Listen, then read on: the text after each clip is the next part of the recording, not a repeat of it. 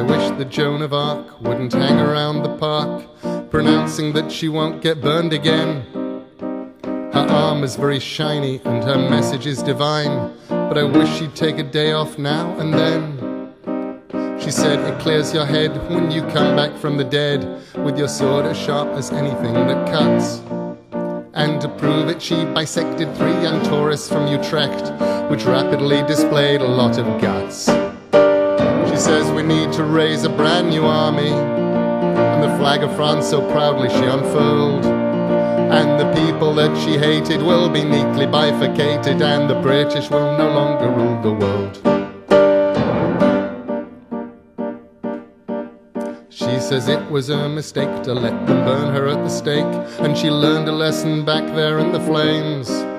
So she's going to kill the Queen, and then she'll rescue Old Orleans. And it's really hard to hang around with saints. I think I ought to tell her that the English left in failure, and they don't go back to France except on holes. But I saw her vivisect a man who wanted to correct her, and the playground soon resembled Grand Guignol. She says we need to raise a brand new army, and she marched us round until we couldn't stand. She says the nation she abhors will soon be writhing on the floor, and the British will no longer rule her land.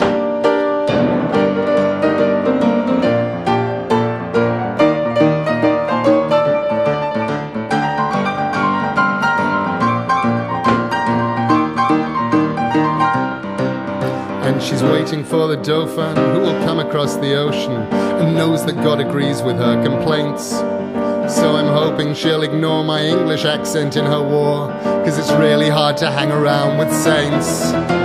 She says we need to raise a brand new army, and the flag of France so proudly she unfurled. And the people that she hated will be neatly bifurcated, and the British will no longer rule. The British will no longer rule. The British will no longer rule the world.